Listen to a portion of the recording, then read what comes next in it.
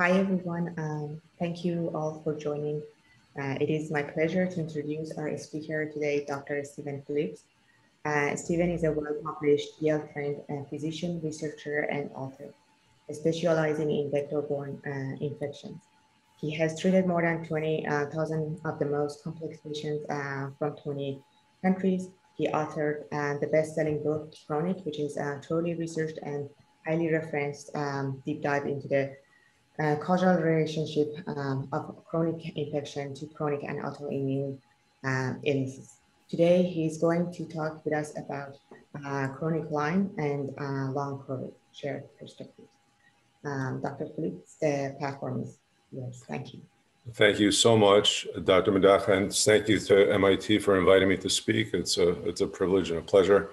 Yes, I'll be speaking about chronic Lyme, long COVID, and their shared perspectives, i.e. overlaps. And before we start, I like these two quotes so much that I couldn't decide between them, so I decided to include them both. But the top pretty much represents how I felt when I first started diving into these things and going down these rabbit holes. And then the second is just advice to anybody that you kind of have to doubt the narrative, because innovation is always a deviation from the norm. And they have this expression that radicalism plus time equals orthodoxy, and it's not too far off the mark.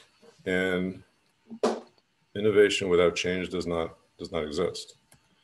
So the first thing I tell people is that we should be humbled before the enormity of science. And many doctors think they have things figured out, and it's really far from the truth. There's data that the Earth houses about 1 trillion microbial species, and we have proven by relatively accurate mathematical equations that 99.99% of the microbes on Earth are yet to be discovered. And to make it even more humbling, more than 99% of the microbes that we carry in our own microbiomes are unknown to science. And you say, how do they figure out that these microbes are unknown if we haven't discovered them yet? They look at the genetic diversity among the microbes that we now have, and they can extrapolate out accurately to find out how many there should be. So we'll start with going over Lyme. The basics is caused by Borrelia burgdorferi, which is a spirochete. This is a cousin to the bacteria that causes syphilis, and it can invade any part of the body. And because it can get in any part of the body, they call it the great imitator, because it can present with cardiac and neurologic and rheumatologic and psychiatric and a whole host of symptomology. And you get this huge spectrum from completely healthy to really severe illness and even fatal disease. And the symptoms typically come and go. But it's more and more thought of as collectively, because there are many species and strains of the organism that causes Lyme. Borrelia burgdorferi is the classic, but for example, Borrelia miyamotoi in the Northeast is very common, about 40% as common as Lyme. And then in the South, we have Borrelia longstari and Bisserii, and in kind of in the Midwest, we have Mayonnaise, named after Mayo Clinic. And they have Borrelia species around the world and many, many hundreds of substrains. And they keep discovering new species almost daily. And then there are overlapping spectrums of illness with other bacteria that set up chronic infection, like Bartonella and Brucella, Coxiella, Babesia, and then the other ones have less potential for chronic illness, such as Anaplasma, Ehrlichia, Rickettsia, and then there are many others. And the big issue and why people fight about these illnesses and why these are some of the controversial topics in medicine is that these are fastidious organisms. It's meaning that you can't isolate them easily. You can't grow them like on a throw culture. They don't grow like strep will grow. And for example, the bacteria that causes syphilis has been so difficult to grow. They've only made advancements in the last few years after 100 years of trying. And Lyme isn't as hard to grow as syphilis, but it's almost as hard. And because of that, for example, if you inject a dog with Lyme bacteria, B. burgdorferi, and then let the dog get sick, and then take the blood from the dog, you can't isolate the bacteria from the dog. And it's the same with people. So the times they've done it have been few and far between. So Lyme, like I said, has this large spectrum. It can be rapidly fatal, even in young, healthy people, as demonstrated here with Lyme carditis, and fatal disease related to neurologic damage, and fatal disease related to lung damage. I want to highlight to the last reference where it says, because it's a direct quote from the study, despite appropriate antimicrobial therapy, rapidly fatal lung disease continued. So I would question, what is appropriate antimicrobial therapy when the patient rapidly dies of the illness? And Bartonella can also, like Lyme, cause this entire spectrum of asymptomatic infection to fatal disease. And fatal Bartonella carditis has been published in many age groups. Even young adults there was a study of young adults who were like top level athletes. And I think there was over 10 of them that died of Bartonella carditis. And it affects all age groups. Once people get endocarditis from Bartonella, the mortality is 12%, and it can be very hard to culture, just like Lyme. The third is a case of Bartonella endocarditis when the patient died and the antibody was negative. The PCR, which is DNA test, was negative, and the culture was negative. And you say, how did you diagnose this person if everything was negative? After death, they found a nested PCR, which is a type of PCR that's ultra-sensitive and is not available at routine laboratories. And that was the only test that was positive. And then I have a couple of cases here of young boys who were previously healthy who died of fatal infection of the brain with Bartonella. And then more in the middle of the spectrum, Bartonella and Lyme both can cause chronic, life-threatening disease. And the reason that I'm talking about Bartonella and Lyme, even though the focus of this talk is chronic Lyme and Long-Covid, is that many Lyme patients that are considered chronic Lyme patients are really Bartonella patients. They're easily confused. The symptoms overlap like 90%. It's very hard to clinically distinguish, and the testing is quite poor. So here you have a situation where people who are awaiting heart transplant, when they did serologies, meaning antibody tests for Bartonella, they found that there was a big difference in the patients who were seropositive, meaning positive antibody tests, versus the healthy controls who had negative antibody tests with a p-value, as you see, p002, p3 zeros and 2. And then they looked at a case of 110 dilated cardiomyopathy patients. So this is a type of heart failure where the heart enlarges, and many of these patients go on to develop progressive heart failure requiring transplant. And then went and did heart muscle biopsies on all of these patients, and they found Lyme DNA in 20%. And in those patients, they treated them and the heart failure resolved. And in the study, they made a case, they made a point to say that 64% of these people were seronegative. They had antibody tests that were negative, and only one had AV block, which is atrioventricular block. And that is a stereotypical kind of cardiac presentation that people hear about. But like many stereotypes, it's not only wrong, it's actually harmful because it leads people in the wrong direction. And they also made a point to say none of these people get typical other Lyme symptoms. They didn't have Bell's palsy. They didn't have arthritis. They weren't multi-system presentations. They were just heart failure. So interesting tidbit. My dad happened to develop cardiomyopathy in the mid-90s. And his situation was that he had what they thought was a viral meningitis in the 70s. And shortly after that, developed benign heart palpitations that were for many years just benign. The doctors couldn't figure it out. After about 10 years, he went into atrial fibrillation, a more specific type of, but generally not so serious arrhythmia. And after that, slowly, insidiously developed heart failure. And we took him to the best cardiologists, the top doctors at the teaching hospitals all throughout New York City. And despite maximal medical therapy, he had progressive heart failure. And I was finishing up my Lyme research, kind of programs when I was in residency at Yale, and I obviously learned that Lyme can cause dilated cardiomyopathy. So I said to his very elite doctor, can we take him for Lyme? And the doctor refused and said he didn't have Bell's palsy or arthritis, and that's ridiculous. And he said, you're a doctor, now you do it. And I did it, and it was negative. His Lyme test was negative.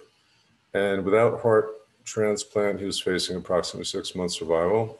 And I had already been on doxycycline for 3 years when I was a kid for acne. And it's a relatively innocuous drug, and they give it for zits all the time. And I had to just make a risk-benefit decision. Should I give him an empiric trial of doxycycline or let him go on for heart transplant? And I chose to give him an empiric trial of doxycycline. He started responding. And to make long story short, his heart failure resolved completely with longer-term antibiotics, and he actually died 2 months ago, not from heart failure. and he was almost 89 years old. And these are cases that can be reversed. I've had the pleasure in my practice to treat about 60 patients with dilated cardiomyopathy with end stage, and we've gotten all of them better, 100%. So I use the word seronegative in the case series of patients with dilated cardiomyopathy because the majority were negative by Lyme antibody. And what do you do if this is a test that you rely on? If you don't know what these illnesses can cause, you're going to miss a lot of cases.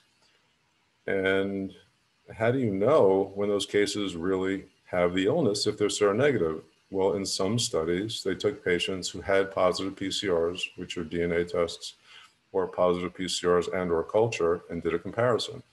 And in this study of patients with positive PCRs, 32 of them, they found that the majority, 56%, were seronegative.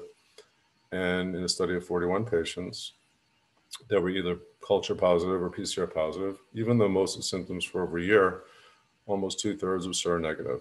And this goes against conventional wisdom. Conventional wisdom is that the Lyme tests are accurate.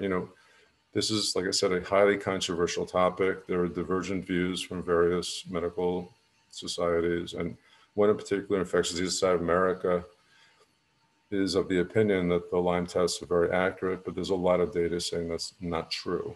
And it's actually, there's been meta-analysis on the topic showing that they're roughly 50% sensitive. And then we have recent documentation of what doctors who've been in this field for a while have known is that seronegative patients can convert to seropositive once they're treated with antibiotics. So the antibiotics, the antibodies bind to the bacteria. And ironically, when you kill some of the bacteria, you can free up some antibody to get picked up on the test because the test only picks up free antibody, and they call it blossoming out of the test. So let's look at chronic illness outcomes with the earliest phase of Lyme to treat.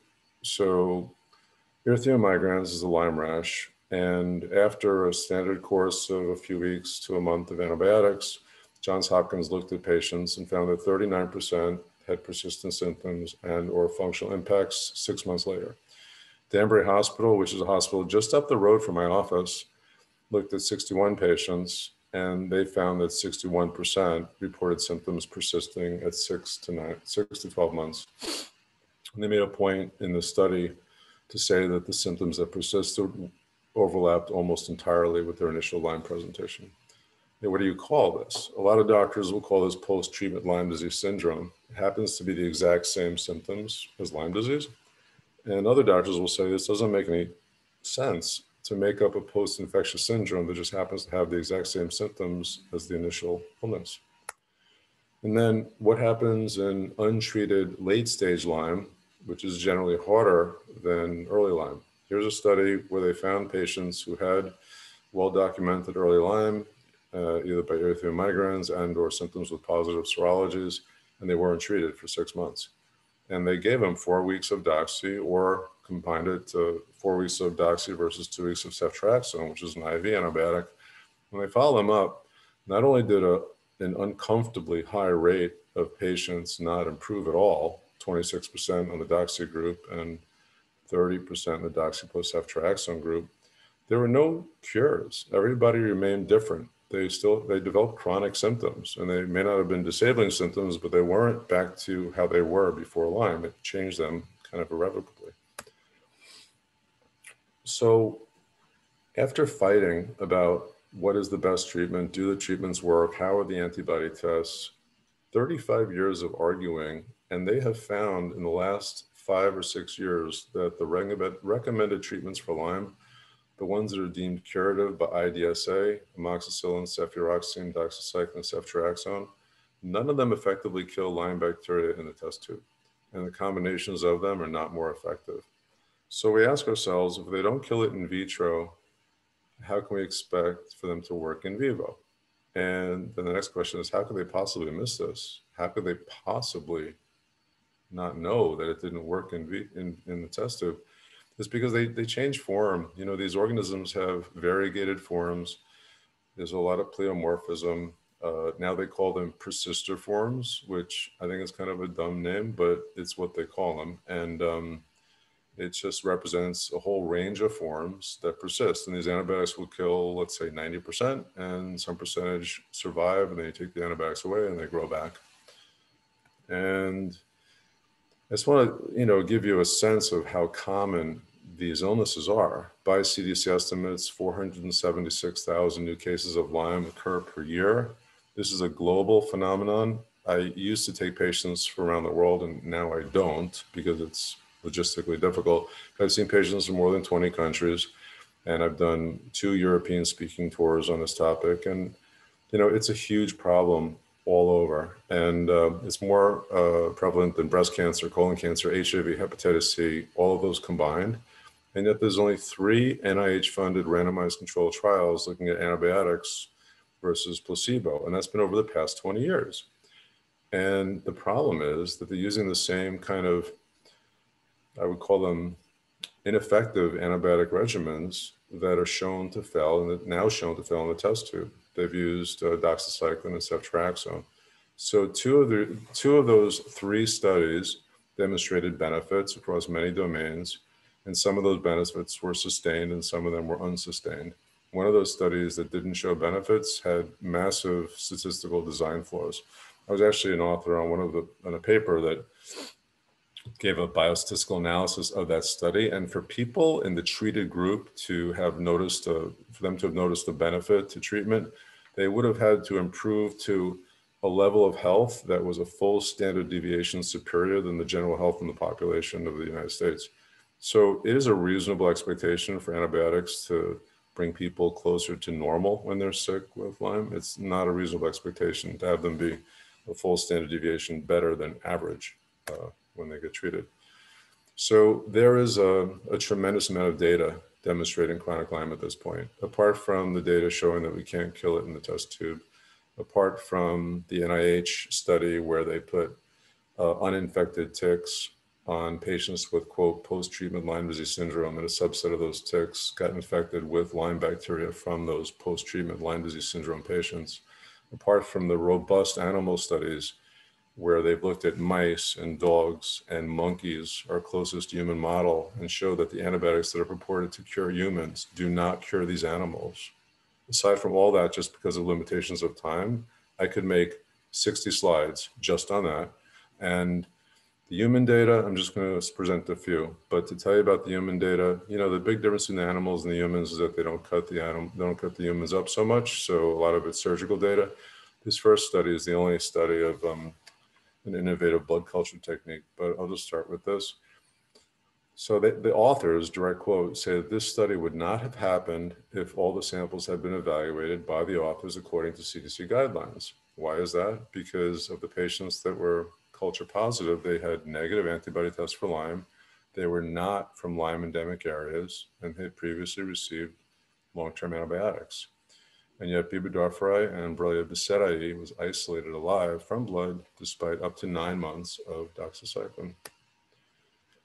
And in this study of 165 well-documented Lyme patients, meaning that they met the very strict CDC criteria for Lyme, they had an average of 16 weeks of antibiotics. Despite that, 92% of the patients relapsed, and of those relapsers, 41% were positive by culture and or PCR. They retreated all of them, not just the culture and PCR positives, all the relapsers, and over 2/3 of them improved again with antibiotics. And here we have a case of a 24-year-old who had a Lyme rash followed by Lyme arthritis, and then the antibiotic treatment was helpful. The arthritis resolved, and then it kept coming back, and she was treated in total for, I think, over 2 years when you combine the oral and IV antibiotics. And they finally did joint surgery on her because arthritis was so bad, and the joint tissue and fluid that demonstrated copious spirochetes, and the joint fluid was Lyme PCR positive. And here we have a case where, this is an unfortunate case. There was a 39-year-old person, previously healthy, who was diagnosed with Lyme, and she was treated with 3 weeks of IV and 4 months of oral antibiotics, and still wasn't doing as well as she should have, was relapsing. And then they sent her culture out to CDC, actually, and the spinal fluid was culture positive for B. burgdorferi. And then her doctor treated her with over a year of aggressive antibiotics, IVs, orals. And then insurance said, there's really no such thing as chronic Lyme, and denied coverage. The treatment was stopped, and the patient died when the treatment was stopped. Then afterwards, a team went in and did exams of her tissues and found in her heart, kidneys, liver, brain, B. is confirmed by fluorescent in situ hybridization and PCR with sequencing, both of which are extremely specific techniques. So here we'll just switch to COVID, because if I went on to present all the human data, I would say there's about roughly 30 studies out there documenting human persistent infection by isolation of live B. after antibiotics that are supposed to be curative, meaning 4 weeks plus. And the studies I just presented were in the years of antibiotics, but there are many studies with 6 months of antibiotics, 4 months of antibiotics, that type of thing. So for COVID, we know that at 3 to 6 months after, let's say, recovery, oops, sorry, I'm just screwing up the slides here. I'm just trying to get, because the, for Zoom, the top is obscuring my slides. But anyway, so long COVID, PASC, which is post-acute sequelae of COVID, and post-COVID are the terminology they give to people who have, persistent symptoms. We know that it's common. So 3 to 6 months, about 2/3 of people had persistent symptoms. The folks that were hospitalized with more severe, cases of COVID were higher risk for developing long COVID. But even 23% of patients with mild acute illness still develop long COVID. And it's 6 to 9 months, between 26 and 30%, depending on which study you look at, were still affected. And unfortunately, or fortunately, depending on your perspective, all age groups were affected. It didn't just localize to the older groups that much. And a lot of times they're looking at these long COVID cases and they're describing them as autoimmune, post-viral, and post-infectious. And I have concerns about that, because once people start to use that terminology, it kind of stops the investigation. There's an assumption when you say something is post-viral, post-infectious, or autoimmune. Chronic Lyme is described as post-treatment Lyme disease syndrome. And despite, like I said, all the evidence we just talked about that demonstrates the persistence of chronic Lyme, that terminology has been so harmful that there is a tremendous patient population that's suffering from chronic and sometimes disabling illness because patients don't take it seriously. Doctors don't take it seriously, and they're not looking for treatments that work better against the causative organism, despite the fact that there's been enough evidence to show that the causative organism still persists. And there's actually evidence that the type of causative organism, because the bacteria change when they're in the body. Johns Hopkins, this is not an included slide, but Johns Hopkins did a study to look at these altered forms, these persistent forms. They actually cause more severe disease in rodent models than the spirochetal form, than the spiral form. So, doctors make a lot of statements that are true, and sometimes they make a lot of statements that are not true. And one statement that's not true, which just was pulled out of a hat, was that these altered forms don't cause illness, and they're not severe, and they're not material in any way. And meanwhile, like I said, we have good animal data showing that these altered forms are actually more disease causing than the spiral forms. So I do believe that wording guides research and patient care. I just wanted to put that out there. And for example, they have something called post-Ebola syndrome. It's really common. About 90% of people who survive Ebola get post-Ebola.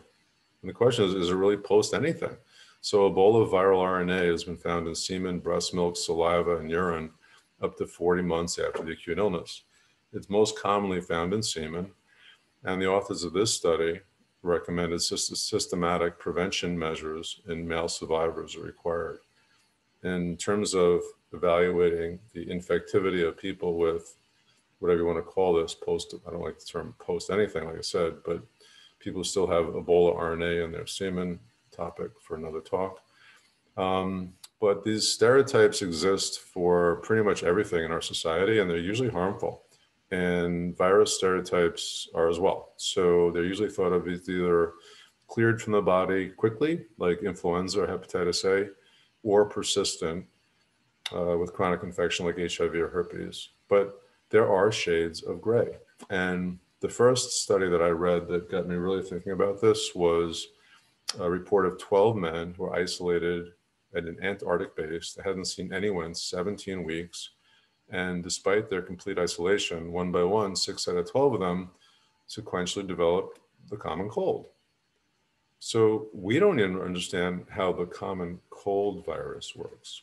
And to make assumptions about these other viruses is just silliness. So what we do know about other coronaviruses is that they can persist within cells. That's been documented way before COVID came on the scene. It's also been documented that we can find other coronaviruses chronically in the brains of people and in their spinal cord on autopsy of MS patients. And it didn't technically correlate with the MS lesions. So I'm not making an opinion on whether it was causal or contributory for their MS, but it was in their brains and spinal cord. And then there's a study of influenza A where they found infectious virus in the tonsils from children with enlarged tonsils, but no respiratory infection. So they were carrying influenza, which is not something we typically think about. So then we look at recovered COVID patients. So 90 days after recovery, over 5% was still PCR positive by nasopharyngeal swabs. And in the PCR positive group, they had specific T cell responses, which suggest an active virus was still present. But they weren't contagious. They did contact tracing among these persistently PCR patients, and there were no new COVID cases among those contacts, over 750 of them. So what is it about persistent PCR positivity and lack of contagion? I don't think doctors have figured out how this works. But in this other study, 120 days after recovery, it goes to show you that we can't really rely on these nasopharyngeal swabs. So they were all negative in this group, but 50% had positive PCR by GI biopsies. And I don't know about you, but I'm not going to be interested in getting a colonoscopy to look for a COVID test. So, and then what about people with relapsing or long COVID? What happens with them?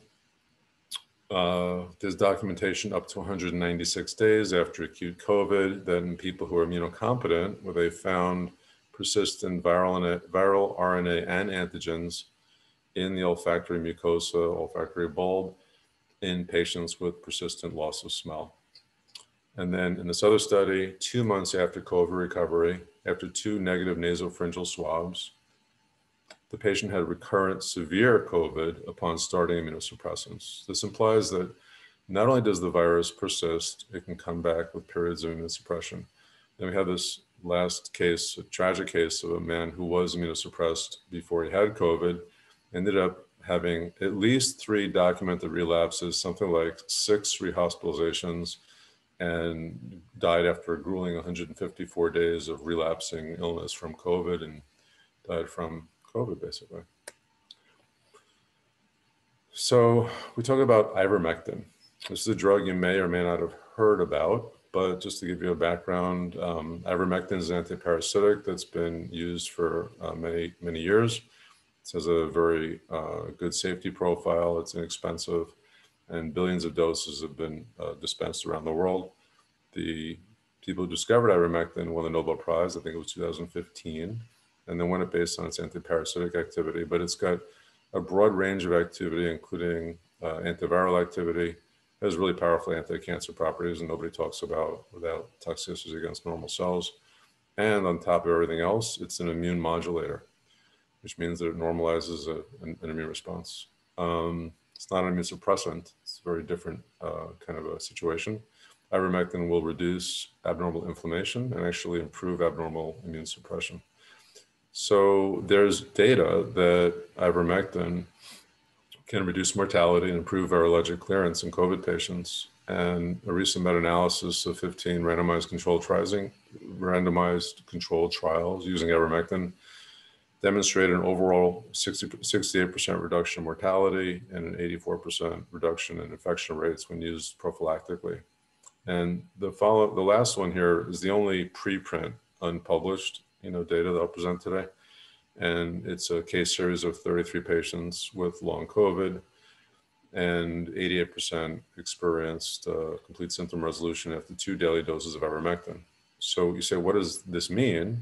Does this mean that the virus is still present and the ivermectin is working against the virus? I'm not sure. I don't claim to have answers for everything. And again, because ivermectin has divergent, and diverse, I should say, activities in the body, I don't know that it's strictly working an antiviral. Quick question, Dr. Phillips. And now, hasn't ivermectin been heavily discussed in the political sphere? Yeah, ivermectin is heavily, everything that's inexpensive and potentially helpful has been heavily discussed in the political sphere. So why don't we hold questions to the end? I'm almost done. Okay. So you look at symptom overlap between these conditions. Chronic Lyme, Long COVID, and ME/CFS have identical symptoms. And is this a coincidence, or is this just how the body reacts when there's immunologic, perturbations over time, like long-term, low-level immune stimulation? Or is it something other than coincidence? ME/CFS is likely multifactorial and has various microbial and viral infections. And I have seen this for years and years and years. Given I've been in practice since 1996. I've had many patients come to see me with a history of developing ME/CFS type presentations after getting a bad viral infection or bad infection of any kind. I've seen it after bad bacterial infections as well, and I've seen it after influenza, mono, and dengue fever. And the association between ME/CFS with so many infections has been well documented, including Lyme and Coxiella. And how does it work? Are some of these infections staying in the body, or are they flaring up infections that can be asymptomatic in the body previously? So like I said before, the spectrum of these infections like Lyme and Bartonella, it spans from asymptomatic to very symptomatic and even fatal. But the asymptomatic infections far and away outnumber the symptomatic infections, which is hard for people to believe, but the studies have shown it for years and years and years. And in New England, the rates of asymptomatic Lyme, roughly around 10%. The rates of miyamotoi, roughly 4%.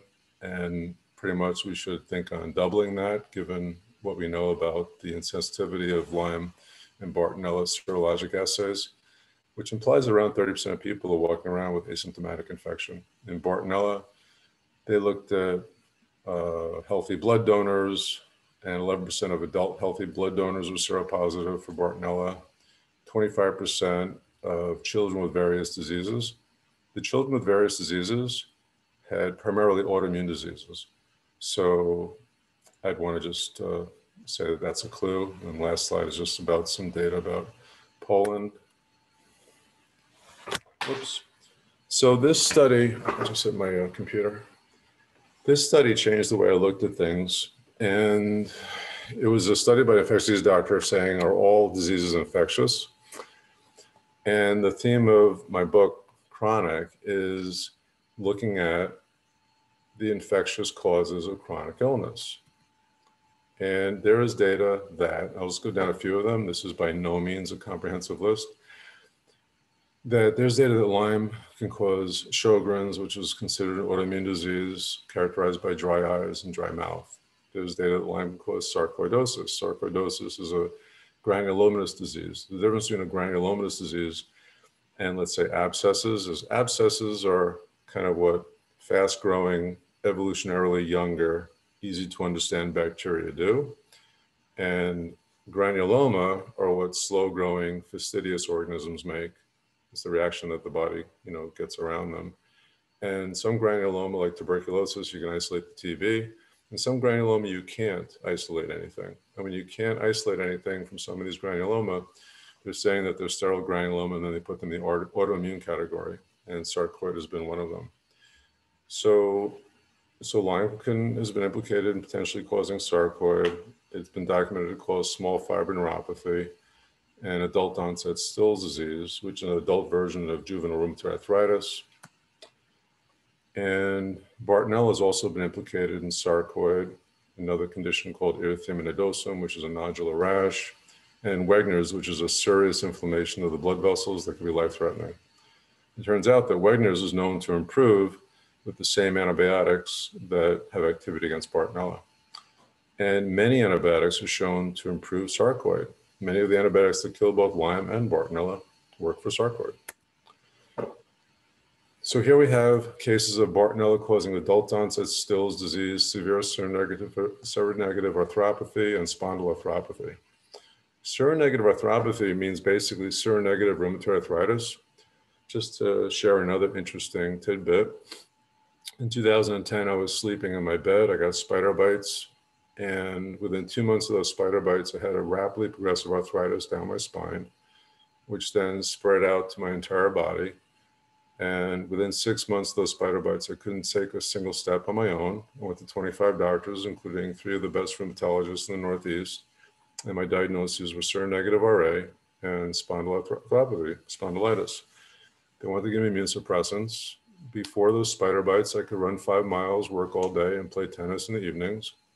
And I wouldn't take them. And I rapidly progressed. I lost 50 pounds, got fevers 102 every night, became utterly bedbound, couldn't sit up on my own or turn over in bed, required 24-hour home care.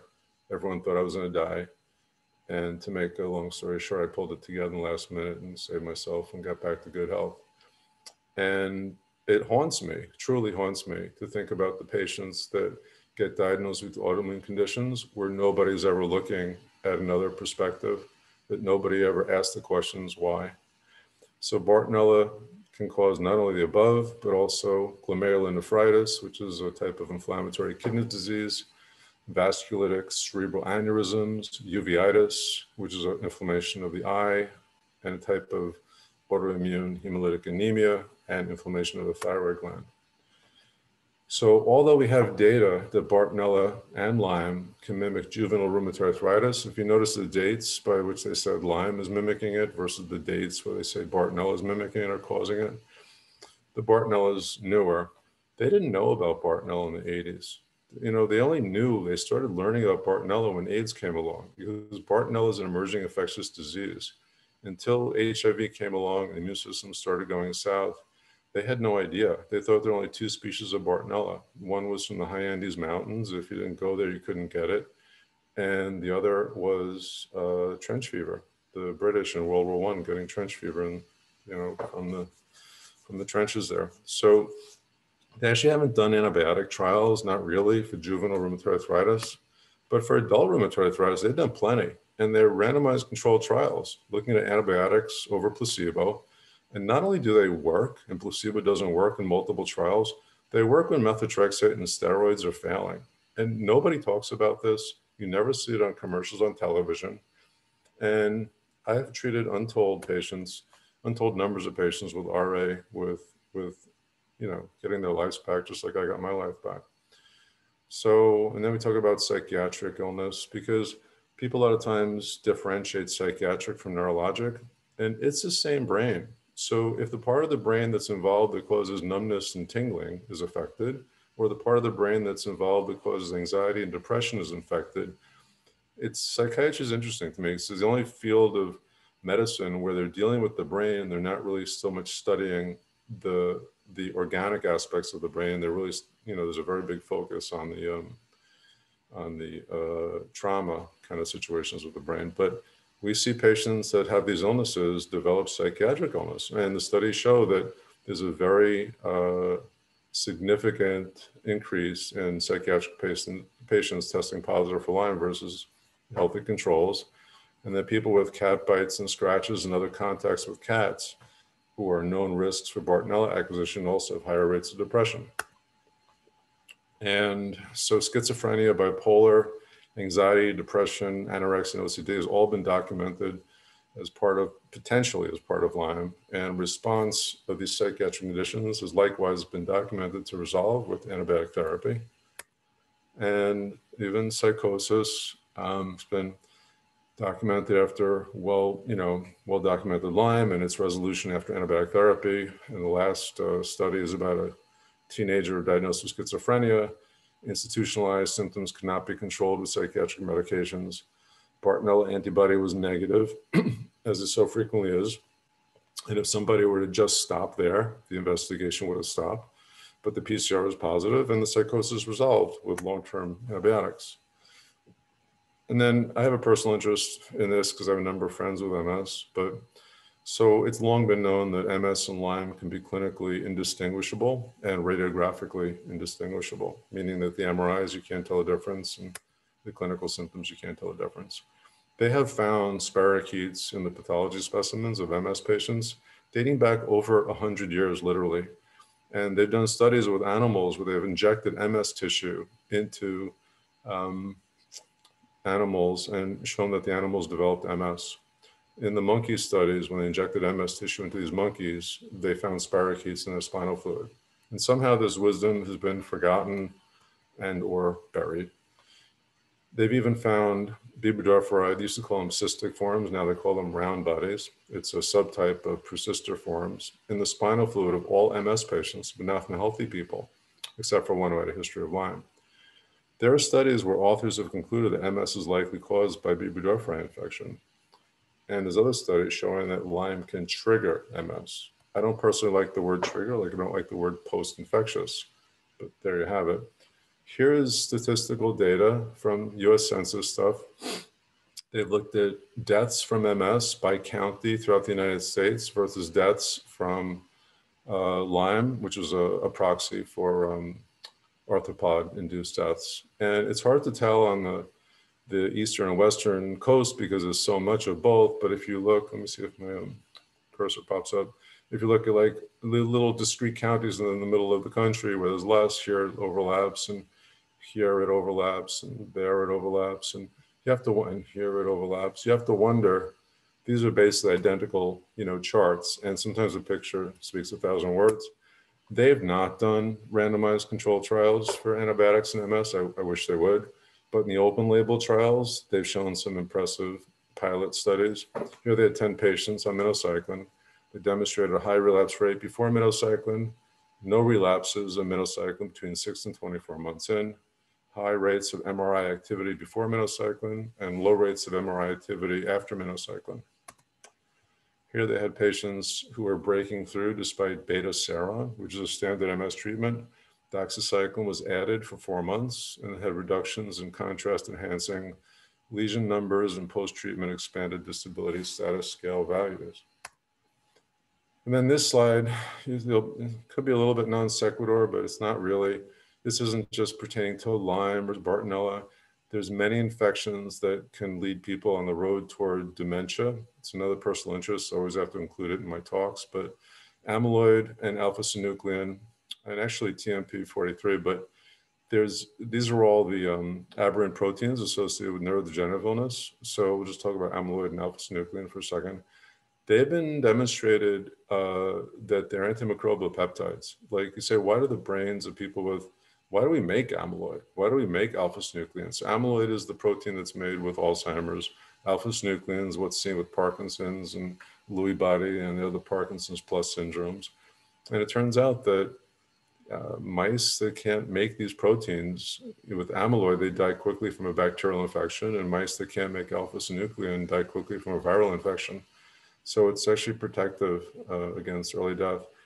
And there's studies demonstrating that spouses of dementia patients are at much higher risk, 6 times higher of developing dementia, and that neurosurgeons are 2.5 higher risk of dying from Alzheimer's. And, Rudy Tanzi was the top,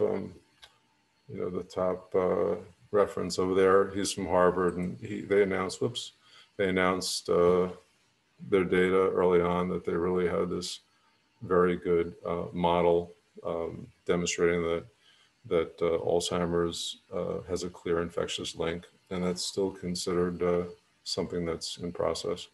So that concludes my talk, and I just want to just end on the note that education is amazing and wonderful and great, but it tends to make us hyper-focused, and we tend to lose sight of the forest for the trees. And it took me a long time to get a broader perspective on things, because I was very, very hyper-focused coming out of residency and for the first 10 years of practice. And then I became less so, and it was to my advantage, I think. So thank you very much for your attention.